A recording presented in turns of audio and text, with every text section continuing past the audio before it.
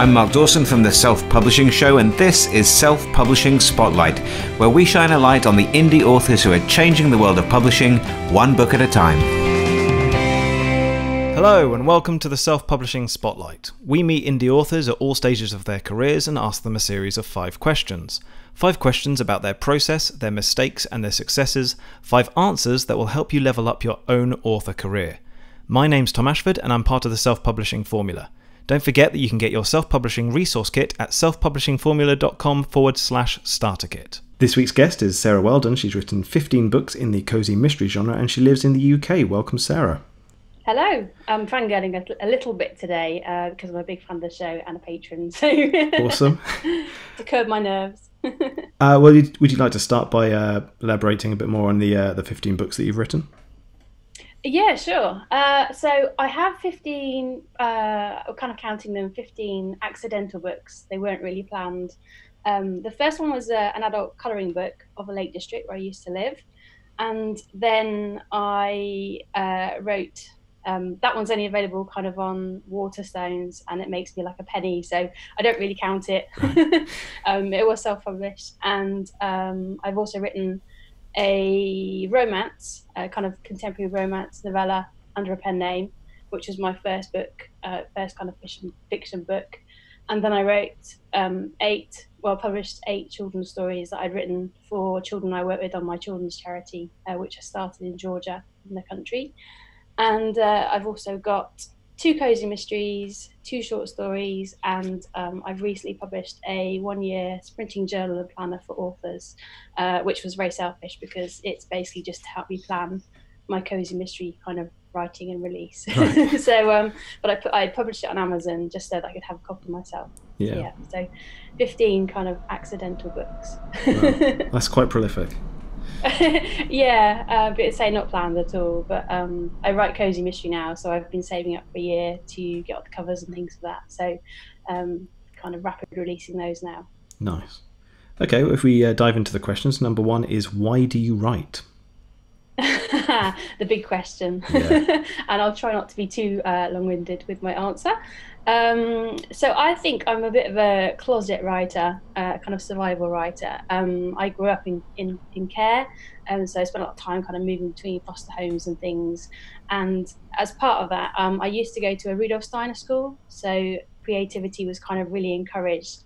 And then with moving kind of foster homes and things, I ended up back in state school, and that kind of creativity and stories and kind of like Norse mythology and things that we learnt in school, that was all quickly kind of bashed out of me right. through the education system. And then I had a really good middle school teacher, English teacher, who gave us some homework to come up with a mystery book, which I absolutely loved kind of doing. I didn't do very well in it in school, but it was kind of the first kind of permission I had to write a story, so that was really nice. And then didn't really write again until upper school, and I had another really, really good English teacher who kind of knew I didn't like the holidays and things, and to kind of help me through the kind of rough patches, suggested that I write kind of letters to her and short stories that I could kind of send by letter, because there wasn't any internet things back then. Yeah. So I kind of just wrote for survival, really. And then I didn't really write at all kind of after that. My kind of English teacher was encouraging me to do journalism, and I did it was called Trident work experience back in those days. I remember that. And yeah, with the old record of achievement. And yeah. So I ended up kind of working, doing work experience with the local newspaper. And around the same time, my old teacher from middle school, her husband was murdered kind of accidentally in a drugs raid from one of the kids that was in my foster home. Wow. Yeah. So that was kind of a big had a big impact on me. And I quickly realised that being in on that court case, I didn't want to be a journalist because it wasn't really reporting kind of the truth. It was a lot of sensationalism and things like that. So kind of decided writing, if that was the only option for writing, it wasn't really for me. Yeah. And then went to kind of medical things, so more neuroscience. And worked in the NHS then for about 17 years, but secretly kind of went to, I was a fellow of the Royal Geographical Society in London, and Michael Palin was the president at the time, and so we had lots of there were kind of always lots of inspirational people there. So kind of hanging out with them at the Explorers Bar, so like Michael Palin, Douglas Adams, like Stephen Fry. Oh, man. So it was amazing, but obviously that was kind of like my secret life. Yeah. So because I didn't think it would be kind of approved of kind of in the I don't know, like sciences and kind of things like that. So I didn't really write again until I got a job working for the Prime Minister in the former Soviet Republic of Georgia, so working for the Ministry of Education and Science on educational reform. So in the meantime, I'd been working mostly kind of in neuroscience, neuropsychology, but working in like kind of effective brain injuries on and stroke and things like that, the kind of impacts of those on the brain. And a lot of people I work with specialised in kind of the ability to write, so things like dyscalculia, dyslexia, and some of the people I work with got those recognised in the education system. So kind of through that, I ended up getting this job in Georgia. Wow. But yeah, that was really eye-opening, because it's a country where kids are really creative and they're encouraged to, like, they'd all read Shakespeare, they'd all read like loads of literature. Libraries were quite a big thing. They were all very musical. They were very proud and very open about being creative. It was kind of really encouraged. So I ended up starting this children's charity. And then when I came back to the UK, I wrote these 8 kind of short children's stories based on the River Thames. And I wrote them for those kids, really. And then I kind of published them later on. And then a little bit later on, my landlords in the Lake District decided they were selling the house, and I suddenly found myself kind of technically homeless, basically, because obviously like rent's quite expensive in the UK, and I was self-employed as well, and I had pets. So all the landlords were asking for kind of 6 months rent up front, 2 months deposit, kind of, yeah, a lot of money. So I ended up moving into a B&B for a week on the opposite side of the country, where it was much cheaper, which is kind of the area I am now. And I was supposed to be buying a house, which fell through. So I ended up in the B&B for about 18 months, at which point I kind of realised I couldn't do, I used to do a lot of cruise ship speaking and paid talks in schools. I worked in the film industry kind of as a medic, doing different things as well. And obviously, because I was in the B&B, I couldn't travel. So I needed to quickly find something I could do from home, from kind of my room online. So I started ghostwriting, copywriting, and basically kind of saving up to be a full-time writer, which was kind of what I really, really wanted to do. So yeah, long-winded answer, but very interesting. It helps. Very random. Yeah. Okay, well, question number 2 is, how do you write? So in terms of your fiction, do you plot the stories out first, or just see where they take you? My first story, so like my romance story and my 8 short children's stories, I basically just pants those, kind of just wrote them in a day. Yeah. I'm quite lucky I can write, because of ghostwriting and things, I can write like 10,000 words a day. Wow. If I need to. So yeah.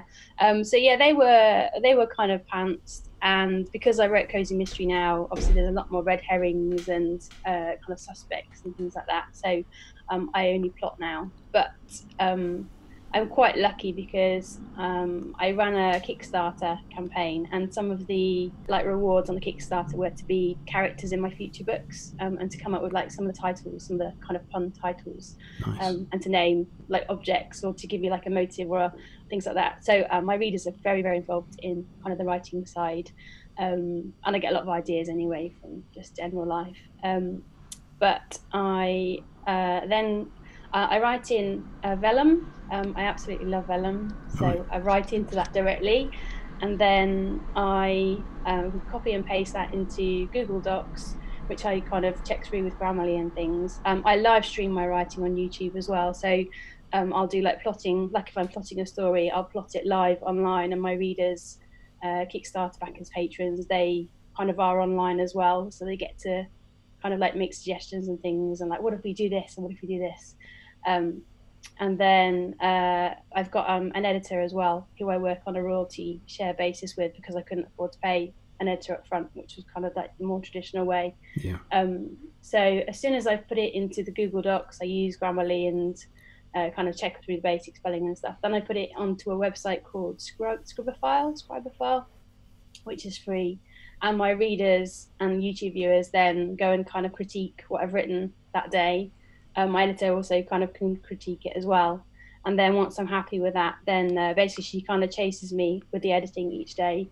So I can get books out quite quick. The only kind of thing was like cash flows. I have to save up for covers. But I mean, in terms of writing, I can do a book a week pretty much. Wow. That's an interesting process. Yeah, a bit different, but Yeah. but I love vellum. So yeah, I did try I forgot what it's called now. Scrivener. That's the one. Yeah. Yes, I did try that, but I couldn't quite really. I don't know. I think I'm just really visual. I love to see kind of the big picture and the finished product. I love seeing like the cover and the chapters. Yeah. And once I've kind of done like a mind map on the live stream, then I put it all into the chapters. And then kind of I still pant stuff a little bit like as I go, but yeah, mostly it's kind of plotted out vaguely. So yeah, I try to use vellum for the final draft, just because I want to spend as long as I can in the software. Yeah, like you said, it looks so good that I don't like. Yeah, it looks so good. I don't want to just drop it in and go, yeah. Cool, export, done. You know, but yeah. Okay, well, question number 3 is: are you a full-time author? If you are, how did you get there? And if you aren't, what steps are you taking to make it happen? I am a full-time writer now, but mostly because of being kind of fan-funded, I suppose, through Kickstarter and Patreon. It's taken me a really long time to get here. And I say because I was in the B&B as well, like I used up all my savings and then had to try and find a way to kind of pay for the B&B each week. So it's a bit more kind of survival mode. So, and I needed to buy things like vellum up front. So I did some kind of weird things. I was very frugal, kind of had like no overheads and things. Obviously, kind of didn't have council tax because I was in the B&B, and there was no kitchen there, so I just had like microwave meals. So that was kind of cheap on food. Yeah. But yeah, I basically I spent pretty much the first 12 to 18 months just I was on Fiverr and Upwork doing the ghostwriting, and I was on Amazon Mechanical Turk originally, doing like we call them human interactive tasks, I think, hits. Right. And you get like credits from Amazon, and I got Starbucks vouchers, and I sold the Starbucks vouchers for cash by kind of vellum. And then once I got vellum, I went on Fiverr and I was selling formatting services for $5. So I kind of formatted hundreds and hundreds and hundreds of books in that time. So yeah, I didn't really get time to kind of write my own stuff in that, like those 18 months, but it got me to the point where I could kind of buy everything I needed, like ISBN numbers and covers and stuff, and also got me into being able to get a deposit to rent a house as well. So it kind of got me to the starting point where now I can kind of finally get back to writing and not having clients. So yeah. Wow. Okay. Question number 4 is: what mistakes do you think you've made, and what have you got right? I think in hindsight that was definitely a mistake, but I didn't know any better at the time. So if I was doing it again, if I'd known, then I would have applied for Universal Credit as a startup business, because that would have paid rent and would have got a house earlier, and I would have been able to write quicker. There's also like government funding for startup businesses, so I could have applied for that. And there's things like the Winston Churchill Travel Fellowship, so that funds people to do writing as well, like to travel and write. So yeah, there's kind of like, in hindsight, I would have applied for funding straight off, and I would have got a business. I would have hired somebody straight away on the business side, so basically they could look after all the business and accounting stuff, and then that would just lead me to write each week. So yeah, that's what I would have done differently. Not really a mistake as such, but it would have saved a lot of time. I wouldn't have kind of faffed around looking after clients, and I mean that was good, but I could have been writing my own stuff rather than ghostwriting for other people and watching those books do well and crying. So, yeah. Is there anything that you've got right particularly? Yeah, I think I'm very, very close to a lot of my readers. So I think that's definitely been something I've done kind of well, and kind of being very open and honest with the readers straight from the beginning, and kind of getting them involved in every bit of the process, so they kind of know what goes into a book, which has been really good. And the other thing was, I started an annual day, like a national day. It's a worldwide day called Cosy Mystery Day, on Agatha Christie's birthday in September. So that's been really good. Nice. Because if you start with like your own day, then you can kind of get media, like you can get media coverage for free off the back of that. So that's been really good, and it's also helped me to kind of connect with other authors and other readers and get the genre out, because it's not a very well known genre in the UK, but that's definitely helped. Yeah, it's definitely go back to the YouTube stuff. It's definitely a very transparent way of writing. Yeah, it's probably a lot more vulnerable, but then I think like cozy mystery genre especially, it's kind of like they're books that you go to when you're having a really bad day. So right. And they kind of make you feel cozy, so it's quite nice. And I drink a lot of tea, and the cats kind of sit in the cardboard box next to me when I write. So it's kind of like, and especially at the moment being on lockdown as well, a lot of my readers are kind of at home writing, or like really kind of struggling at the moment on lockdown wherever they are in the world. So they've been knitting and things as I write. So yeah, it's been quite nice. And then kind of like chatting backwards and forwards as well. So nice. Okay, well, question number 5 is, what's your final piece of advice for authors starting out in indie publishing? Probably if you absolutely know, like for me, I've always been a writer. I've always told myself stories to kind of cheer myself up. So and it's only recently that I've kind of realised that there was a lot of shame in that. I think because of perhaps early experiences as well, kind of had that creativity knocked out of me, and was always very ashamed. Like even I haven't really told, like I've got books in Waterstones and things, and I haven't even told friends about them. So right. Still a lot of people don't know what I do. Yeah, you should probably do that day to day. Yeah, it might ruin my author books, but yeah, I think there's I think, and it's kind of really impacted me, because I love writing, but I always feel really guilty when I'm writing because I enjoy it so much, and I feel like I should be doing like a proper job, kind of helping people, or I don't know, like I mean, books help people, so it is an important thing to do. But I think if I'd have, I mean, I'm really lucky now because obviously I've got like kind of the SBS community and 20 Bits community, and I've met really kind of cool people online through that, and I can't wait to meet people at conferences in person. But if you can try and like if you have a kind of mentor, or like try and surround yourself with people kind of where you want to be, then it kind of makes it more okay to be aspiring to that. Whereas I don't, in my normal communities, I don't know any writers, and they all think I'm completely crazy for, I should be out doing a proper job. To be fair, I think every non-writer friend is like that. Like mine just, they don't know what I do. Yeah, and they just think it's drinking tea. I mean, it is a lot of drinking tea, but there's a lot of hard work, and it isn't just like, a kind of, I say writing in your pajamas and like sitting at home watching Netflix, but like it kind of is, but it isn't. There's a lot more kind of, I think people don't really appreciate that it's actually a business as well. So I've definitely felt a kind of self pressure, I guess, that I always feel really bad for writing, because I don't know, I thought it was like a fear of success at first, but I think it's a kind of, it's like it is that being a closet creative person, and I think especially in the UK we're not kind of brought up to be creative as much. So even kind of working in the film industry and things, and meeting screenwriters, and like people like making the productions of the things that I love, and like getting to talk to the authors on set, and I'm like, wow, that's so cool. Like I didn't even know you could do that as a living. So and you're allowed to do that. So yeah. Well, I mean, joke's on everyone else now, because we're in lockdown and we're all wearing pajamas. So exactly. So you can be in pajamas and still be productive and have a proper job.